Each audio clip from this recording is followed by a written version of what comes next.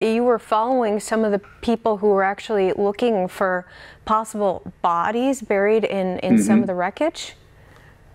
Yeah, I spent 3 days. I spent Saturday, Sunday, and Monday, just this most recent Saturday, Sunday, and Monday, out with recovery teams from Savage Freedom's operations. And when I say recovery teams, I'm sad to report that I'm talking about that we're past the rescue stage, and now they are looking for human remains. And that I went out with their dog teams, their canine cadaver dog teams, and I was embedded with them to record and document what they were doing.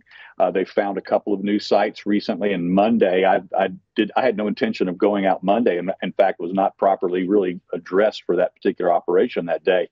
And the first thing in the morning during the morning briefing, they said, "Hey, where's that guy? Where's the Blaze guy? And we need him to go out and cover what we're doing because they found a new site." And it was a recreational vehicle campground that the owner of the property himself lost 4 family members to the storm. 2 of the bodies of his family members have been recovered, and 2 have not yet been recovered or found.